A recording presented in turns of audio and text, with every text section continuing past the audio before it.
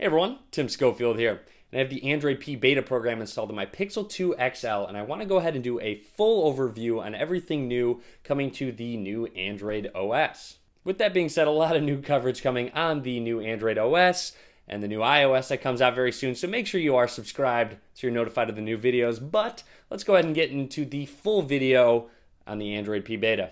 To begin, I do have my Pixel 2 XL right here with the Android P beta installed. Swiping down, there it is, Android beta program. I'll link to how you can register for it if you'd like to try it out.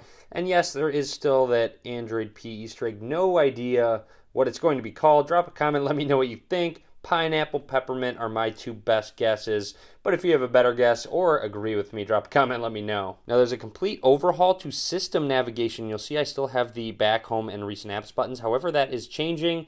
You do still have the option to activate the back, home, and recent apps. You still swipe up to get to your app drawer. However, if you press the recent apps button, you'll see a card style view to your recent apps. You suggested apps towards the bottom, swipe up again to get to your app drawer. Now I want to jump back into settings, and you go into system gestures and swipe up on home button is where that new option is. So here's where the navigation changes. I do have an in-depth video on this showing up close, a bunch of different things, so I'll link to that down below if you want to see more in-depth to this home button. But if you swipe up, you get to that card style I showed earlier. Same menu with suggested apps. You could swipe up again to get to that app drawer. Tap on it to go back home. You'll also notice if I swipe up and go into an app, a back button will appear if there's an option to go back within that specific screen. You might be wondering, hey, what about multitasking? Where did that go? You just press and hold the icon up at the top of whatever app you want to split screen, and you'll see split screen option does pop up for you.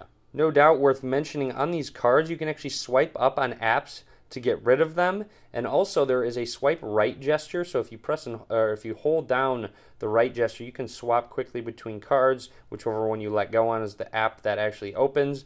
Also a quick gesture to multitask. You quick swap to the right, and you can quickly go between multiple apps at the same time with just that quick pull on the home button to the right. There's also an updated look to those pop-up notifications and a new animation. So I'm going to send a message, and there is that animation. It pops up. You can quick reply and tap on it.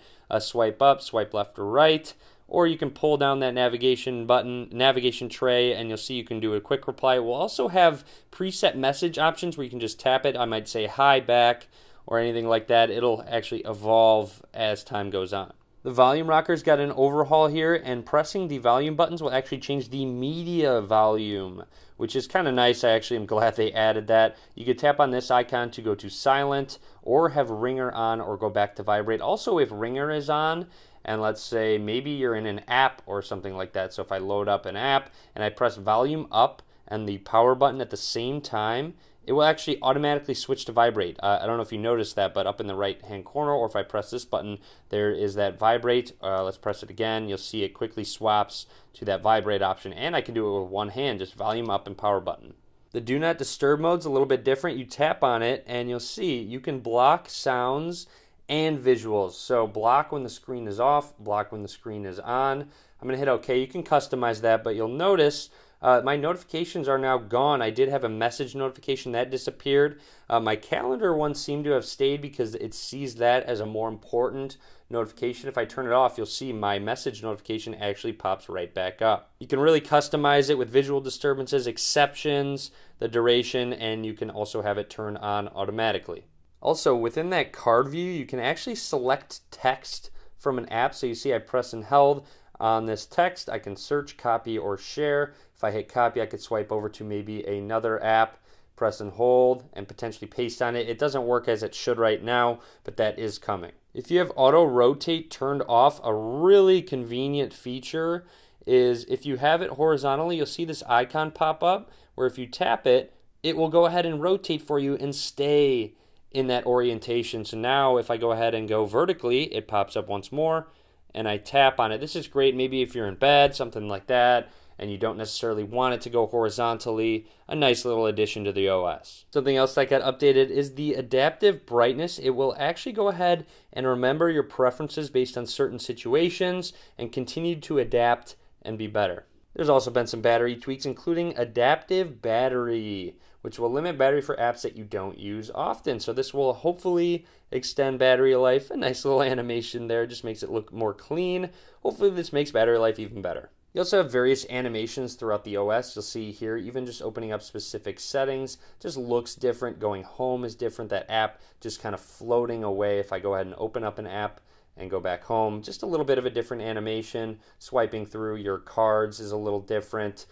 So yeah, just an overall, big overhaul. Even aesthetically, this whole menu, this quick settings menu is a little bit different. App actions and slices is something coming to Android P. It's not on there yet, but for example, if you go into your app drawer and you're looking for maybe the Lyft app, it might say, hey, call a car to my location instantly. Or maybe if you plug in headphones, an option to open up Spotify might pop up. So there's a bunch of different options with slices and give you snippets of information, maybe in a Google search, a Google Assistant search. So a lot coming for that. So overall, that's it for now with the Android P beta program. Hopefully you enjoyed this video. If you did, be sure to give it a thumbs up. I would really appreciate it. Be sure to follow on various social media accounts. All links down in the description of the video below. And of course, guess what you think Android P is going to be. And as always, guys, thank you very much for watching.